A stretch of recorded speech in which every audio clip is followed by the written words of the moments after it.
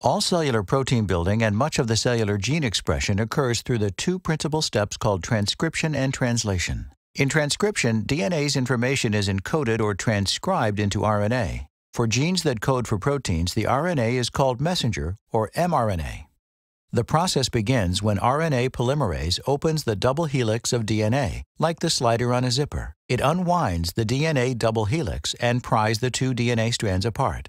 As the RNA polymerase continues down the length of the DNA, several actions take place. It reads one strand of the DNA and transcribes the DNA's information. It creates an mRNA version of the DNA, or transcript. The mRNA transcript is a complementary copy of the DNA sequence. When the transcription ends and the mRNA transcript is complete, it separates from the DNA template and exits the nucleus through a nuclear pore. The transcript enters the cytoplasm on its way to the next step in the process of polypeptide synthesis, translation.